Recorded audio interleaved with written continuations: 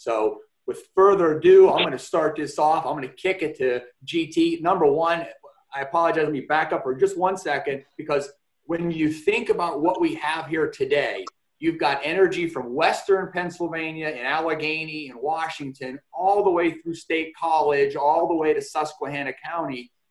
And we have congressmen from all three areas represented. So truly, we're stretching the Commonwealth, but we're going to start with GT, who's right in the middle of the heart of it with his representation of coming out of Center County. So GT, I'll hand it over to you. And again, I can't thank you enough for taking time out of your schedule to meet with us and to interface with your constituents, sir.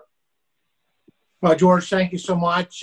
Greetings, everybody. I really appreciate the invitation to participate in this webinar today, and the opportunity to speak with you and really to join two outstanding members of our Pennsylvania Congressional delegation, Guy Reibenthaler and Fred Keller. Thank you to all of our participants from today's webinar. I'm looking forward to your questions and to hearing your thoughts and your input. Since coming to Congress, I've been proud to represent the historic Pennsylvania oil region and the many conventional operators producing today. Pennsylvania oil and gas really is the backbone of many rural communities throughout the Commonwealth, and it's the lifeblood of our economy. Now, I'm proud to represent so many oil and gas companies, some that have continuously operated for over a century in multiple generations. Within the 24% of the landmass of Pennsylvania, I have the privilege of serving and representing. I've also been proud to work with many of you since the beginning of Marcellus production more than 12 years ago, making Pennsylvania one of the top gas-producing states in the nation. With oil, natural gas, coal, nuclear, and renewables, energy has been among our staple industries in Pennsylvania since the emergence of those technologies and resources. Now, after securing a qualified and trained workforce, energy is the next critical consideration and cost for almost every business and industry. For American families, energy is a key part of the family budget, whether for the comfort of their homes or, quite frankly, to commute to work or into the community. In many ways, Pennsylvania started all in 1859 when Colonel Edwin Drake drilled the world's first commercially successful oil well in Titusville, thereby launching the modern petroleum industry. The importance of this industry is on the state, nation, and world can't be understated or overstated. From transportation to powering our homes and manufacturing to development of feedstocks, energy plays such an important role across the board in our daily lives.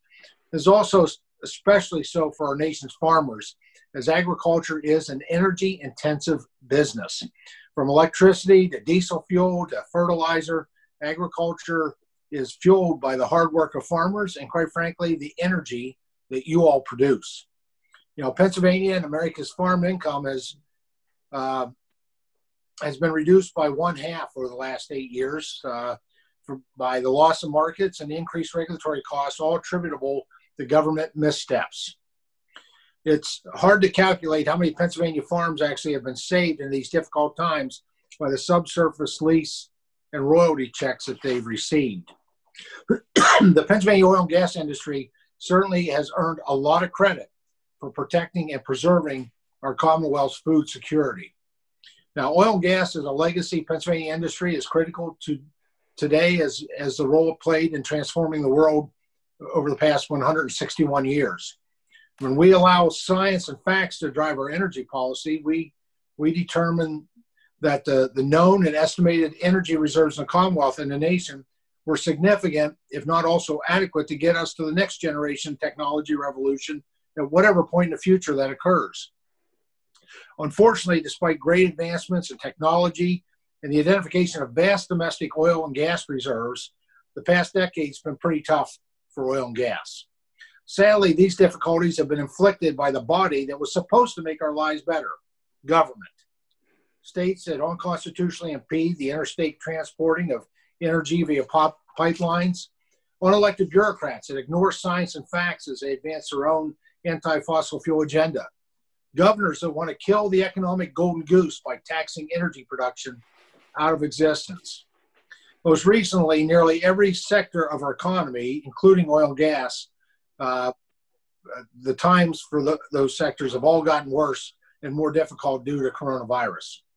According to the Energy Information Administration, given most states having issued orders asking people to stay at home, gasoline demand has dropped 32% from a year ago for the same period of 4 weeks ending April 15th. The huge drop in U.S. gasoline consumption in recent weeks due to stay-at-home orders during the COVID-19 outbreak has pushed down both oil and gas prices since there is an excessive supply of both. And the space needed to store that excess supply is running short, which is part of what led to that first ever negative oil price on Monday, April 20th. Now, if America is to maintain an adequate oil and gas infrastructure, remain dominant as the world energy producer, and assure a return to a robust economy supported by energy independence, Congress has to lead. Congress has passed several rounds of coronavirus response to offer assistance to our economy and families as this pandemic continues. And to me, this assistance is about three things: saving lives, saving jobs, and saving our economy. The flagship assistance of the business is the Paycheck Protection Program, which will help convert payroll and operating expenses for up to 2 months from a loan to grant status, be forgiven. If eligible, the federal government forgives those 8 weeks of cash flow, rent, utilities, health care, paid sick time at 100%, up to 2.5 times the average monthly payroll. We'll say this is something that's been very beneficial to our oil and gas companies, but also very beneficial to our family farms as well. Additional funding has been appropriated for the Economic Injury Disaster Loan Program, which is administered by the Small Business Administration. And Congress is currently weighing next steps, but it's not clear what additional legislation may be voted on in the weeks to come. While our economy is incrementally turned back on by the dictates of governors, it appears that energy costs will take some time to rebound to levels of profitability. Working with my colleagues on the Pennsylvania Republican Congressional delegation, I've reached out to both the U.S. Department of Energy and the White House, initiating discussions that any future COVID-19 economic recovery package includes provisions for oil and gas small businesses being mobilized to address the chronic orphan well legacy that we have here in Pennsylvania and elsewhere. Now, these oil and gas businesses have the workforce, the skill, the equipment, and the technology to perform the needed orphan well plugging to address this long-standing environmental concern. Now, this would support that this nationally critical infrastructure, and that's how I look at our oil and gas here in Pennsylvania, that infrastructure remains in place and functional until the energy prices rebound to a reasonable level. In the meantime, I'm open to any new ideas that you have and that you might have at this time. And thank you again for today's webinar, and I look forward to your questions.